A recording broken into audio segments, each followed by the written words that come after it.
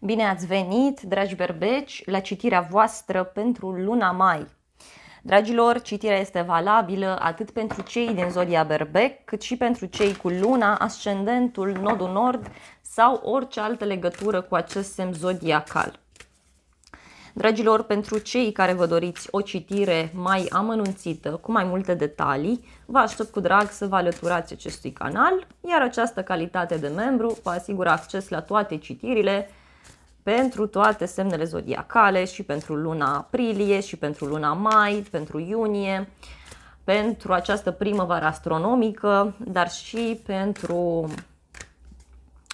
toate citirile, da, care au apărut de-a lungul timpului, deci zeci, sute de filmări de acum, și la citirile pentru anul 2022. Repet, pentru toate semnele zodiacale. Haideți să vedem, dragi berbeci, mesajul cărților oracol pentru voi. Wow! Poate se cere să faceți o analiză așa asupra realității, să reflectați puțin asupra priorităților voastre în această lună mai. Chiar v-ar fi de bun augur, adică v-ar fi foarte bine. Mai aveți aici un mesaj care este o lună plină în berbec, da, în semnul vostru, și care vă spune să vă exteriorizați emoțiile, să spuneți lucrurilor pe nume. Berbecii sunt foarte emoționali în această lună mai și să știți că aveți o protecție aparte. De asemenea, berbecii au ocazia să spună lucrurilor pe nume mai mult decât oricând. Poate sunteți ușor mai sensibili, Jupiter va intra la voi în zodie, deci vă face puțin mai emoțional decât de obicei și o să vreți să explodați, cum s-ar spune. Ok. Apoi, următorul mesaj pentru berbec și ultimul din partea cărților oracol este să vă faceți timp pentru a vă iubi pe voi.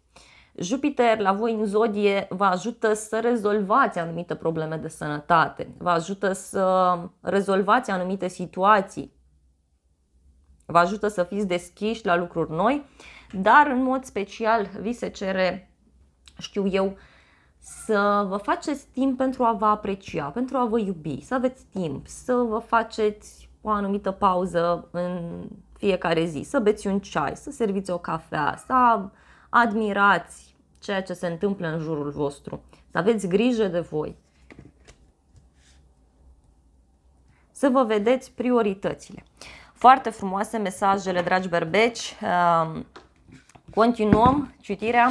Vreau să vedem mesaje din partea Universului pentru berbec. Nu știu exact ce o să fie. Haideți să vedem. Acestea sunt mesajele voastre. Primul mesaj este următorul. Lumină. Deci berbecii reușesc să facă lumină într-o problemă. Reușesc să rezolve o situație. Sunteți plini cu lumină. Apoi aveți non-culoarea alb, foarte importantă, culoarea purității. Frumos! Simt aici că berbecii sunt plini de lumină, sunt plini de emoție în această lună mai și pot realiza absolut orice își doresc. Următorul mesaj este inițiala P, care vine cu mesajul piedici. Deci berbecii reușesc să depășească anumite piedici pe care le au. Apoi, mesajul este comunicare, dualitate. Poate prin comunicarea de care dați dovadă, prin a încerca să vedeți lucrurile și din punctul de vedere a celelalte persoane. Să fiți puțin duali. Și mai aveți un mesaj și anume zodia Gemeni. Puteți avea legătură cu această zodie sau nu. Pentru unii berbeci, spre final de lună mai, atunci aveți ocazia să găsiți o soluție, dar prin comunicare. Încă un mesaj este în curând, deci nu mai durează mult pentru a ieși din această situație și aveți parte de o reușită, dragii mei berbeci. Următorul mesaj este luna mai, care este foarte importantă, iarăși important și numărul 5 pentru unii dintre voi, pentru că este luna a 5-a Și aveți mesajul te vorbește cineva de bine. Deci berbecii sunt foarte apreciați în această lună mai, foarte apreciați.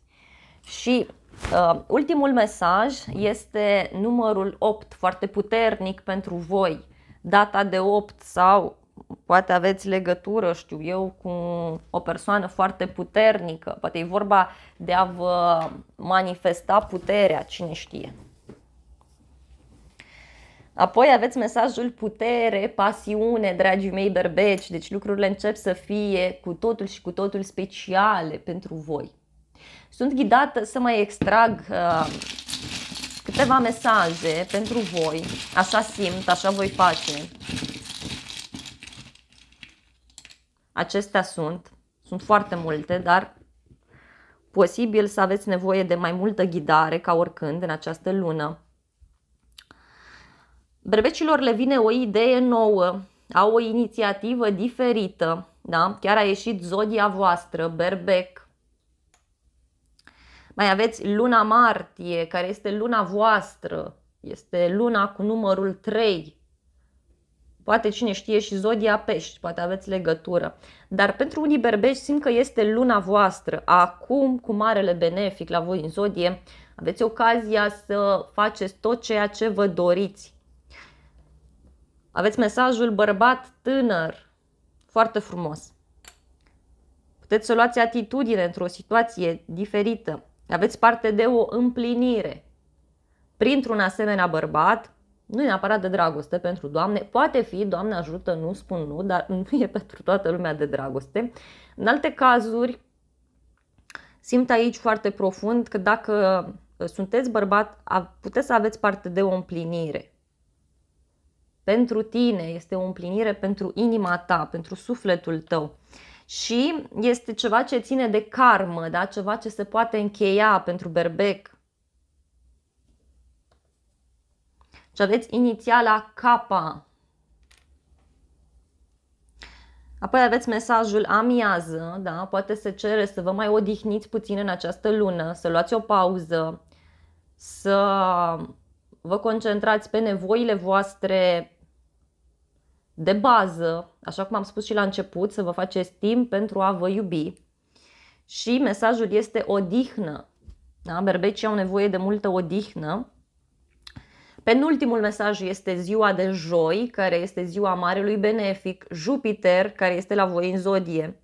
Iarăși, puteți avea legătură cu zodia pești sau săgetător, dar nu este neapărat nevoie, repet. Puteți avea un mare noroc și aveți parte de un cadou, de o surpriză. Foarte frumos, dragii mei berbeci, deci o surpriză plăcută, un noroc. Și ultimul mesaj pentru voi este noutate la drum lung. Aflați de o veste bună care vine de la distanță, care vine dintr-un drum și care poate avea legătură cu sezonul de primăvară. Sau ceva ce reușiți să rezolvați, sau un drum pe care îl faceți până pe 21 iunie, pentru că atunci se termină sezonul de primăvară. Posibil pentru alți berbeci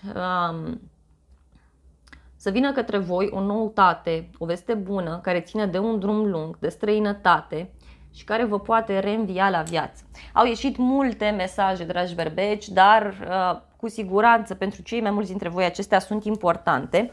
În continuare îmi doresc mult să întrebăm tarotul despre viața voastră personală și despre cea profesională. Wow! Deja au sărit 2 cărți, dragi berbeci. Unii chiar reușiți să faceți lumină într-o problemă, adică reușiți să găsiți o rezolvare.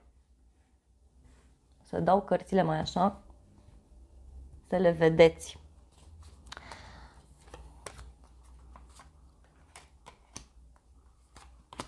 Energia generală pentru berbec în luna mai este 7 de spade și cu 10 de bâte. Dragi berbeci, aici apare o oboseală pentru voi. Că e ca și cum v-ați săturat, e ca și cum ați obosit. Așa cum v-am spus și la început, faceți-vă timp pentru a vă iubi, pentru a vă odihni, pentru că poate fi o lună mai destul de solicitantă pentru berbec. Poate e bine să cereți ajutorul celorlalți, să vă faceți un program foarte bine stabilit și Și mai mult decât atât, berbecii au o lună mai în care au ocazia să își urmărească interesul. Alții e ca și cum vă băgați într-o situație care este destul de dificil de dus, nu știu, pentru a vă urmări scopul sau pentru a face voi ceva. 7 de spade este cartea trădării, este cartea minciunilor. Alții e posibil să nu mai înțelegeți nimic din ceea ce vi se întâmplă. Și cu Jupiter acolo să aveți ocazia să clarificați puțin lucrurile. Chiar aveți ocazia, știu eu, să faceți niște studii noi, să învățați ceva nou. Poate berbecii chiar au ocazia să se apropie mult mai mult de tot ce înseamnă spiritualitate cu Jupiter acolo la voi în zodie. Chiar nu m-ar mira acest lucru. Pe plan personal aveți 6 de bâte, care vine cu o victorie, cu o reușită pentru berbec, care ține de familie, care ține de un prieten, de persoana iubită. Poate reușiți să oficializați o relație, să faceți lucrurile să funcționeze diferit. În continuare aveți cartea Luna, care vine cu multe iluzii, care vine cu un teren asupra căruia voi încă nu cunoașteți toate detaliile, dragi berbeci. O femeie ar putea avea un rol important în luna mai pentru voi. Sau dacă sunteți femeie, cu atât mai mult, voi sunteți cele care puteți să faceți lumină în casa voastră, în situația în care vă aflați. Aveți o teamă aici, unii berbeci, pentru că, așa cum v-am spus și la început, o să aveți tendința să nu mai înțelegeți nimic din ceea ce vi se întâmplă. Însă, se cere să luați pauză. Atunci când nu mai știți pe unde să mergeți, sfatul este să luați pauză, să vă bucurați de ceea ce aveți în jurul vostru și să lăsați lucrurile de la sine, pentru că ele se vor așeza. Poate e nevoie să vi se mai ofere o informație, poate nu este suficient ceea ce știți și posibil din acest motiv, da, să fiți în această situație. Vise foarte intense văd pentru berbec în luna mai, deci posibil să aveți niște vise mai ciudate, mai intense, mai diferite și foarte multă atracție văd din partea berbecilor spre zona spirituală. Văd o teamă, iarăși, de se accentuează ideea, o teamă pe care o puteți avea și care ține în unele cazuri de o femeie sau de trecutul vostru. Parcă aveți o victorie, dar încă nu vă este foarte clar. Ori încă nu vedeți victoria, ori vă este teamă pentru ceva ascuns care ține de o femeie din familia voastră sau un prieten, o prietenă, depinde de fiecare. Pentru berbecii singuri, văd că da, ați avea ocazia să cunoașteți o persoană sau poate ați cunoscut deja alții dintre voi. În schimb, veți fi puțin temători atunci când vine vorba de a oficializa relația. Nu prea înțelegeți voi dacă e de bine, nu e de bine, dar repet, e bine să vă luați un moment de odihnă, să lăsați lucrurile de la sine. Pentru că momentan oricum nu aveți toate informațiile necesare asupra realității. Haideți să vedem ce se întâmplă pe carieră și bani. Aici aveți arcana majoră, diavolul, care vine cu o anumită teamă, iarăși, din partea voastră. Poate unii berbeci ori încercați să puneți ceva în practică și să învârtiți acolo lucrurile în favoarea voastră, dar alții parcă vă dați seama de o pasiune pe care o aveți pentru un anumit domeniu și pe care o puteți pune în practică. În alte cazuri, dragi berbeci, mare atenție la persoanele din jurul vostru, mai ales pe tot ce ține de bani, loc de muncă, pentru că acolo pot fi niște învârteli, pot fi niște lucruri mai puțin plăcute. Următoarea carte este 9 de monede, dragilor, care vine cu o împlinire mare din punct de vedere financiar. Asta este foarte bine, vor fi planete în taur, adică pe casa banilor pentru voi și de acolo puteți avea reușite, puteți afla lucruri noi, puteți face tot felul de contracte, asocieri, parteneriate și mi se pare interesant că este un moment pentru berbec în care dacă așteptați niște bani, aceștia pot veni în luna mai. Dar pentru alții, dacă aveți o pasiune, acum o puteți pune în practică, pentru că rezultatele vor apărea luna mai, nu spun nu. În schimb, mult mai intens o să le simțiți de la anul, cum s-ar spune. Acum doar investiți în ceva. Pot fi iarăși niște bani pe care îi primiți, dar nu știu, care ori sunt printr-o afacere mai puțin ok din punctul vostru de vedere, prin care, nu știu, E o situație în care cineva profită de altă persoană. Ceva de genul acesta. Nu spun că voi ați face asta, ci pur și simplu sunt niște lucruri aici care nu sunt foarte bune, da? Și la care e bine să fiți atenți. Iarăși, ultima carte este Marea preoteasă pentru voi, care vine cu secrete, vine cu informații. Deci, așa cum spuneam, dragi berbeci, voi aveți o intuiție absolut fantastică în această lună mai. Aveți niște informații prețioase care vă pot ajuta, care vă pot ghida. Și unii berbeci, nu știu, ori fac ceva în ascuns, ori au un secret împreună cu cineva, ceva ce ține de niște bani, ceva ce ține de o independență financiară. Iarăși, berbecii pot ajunge la o independență financiară, pot pune în practică un proiect sau, dacă așteptați un răspuns pe așa ceva, el este pozitiv. În schimb, vă puteți folosi de niște informații pe care le aveți, de o cunoaștere înaltă, o cunoaștere aparte, specială.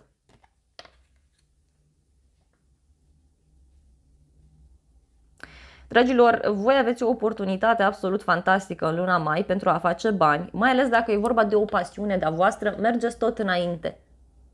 Tot înainte, folosiți-vă de niște informații, repet, pe care le aveți și care tind eu să cred că țin de planul spiritual, țin de ori faptul că aveți o intuiție bună, ori faptul că vi se oferă vise în care, nu știu, nu neapărat să credeți, dar e bine să le acordați o anumită atenție. Semne care se întâmplă în jurul vostru, iarăși foarte, foarte importante. Niște bani, iarăși, pe care îi puteți primi, care țin de o instituție cu studii înalte, ceva ce ține, știu eu, de o persoană care are o minte ageră, o persoană mai secretă, mai ascunsă, o persoană cu totul și cu totul specială sau un grup de oameni, da? Deci de aici pot veni beneficiile. Dragii mei berbeci, în continuare vreau să clarific toate aceste mesaje cu acest tarot.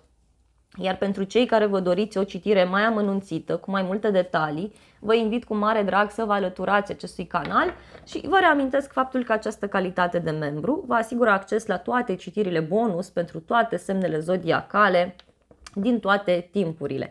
Dragii mei berbeci, eu vă urez o lună mai binecuvântată, frumoasă, cu schimbări extrem de profunde și să ne revedem cu bine și la alte citiri.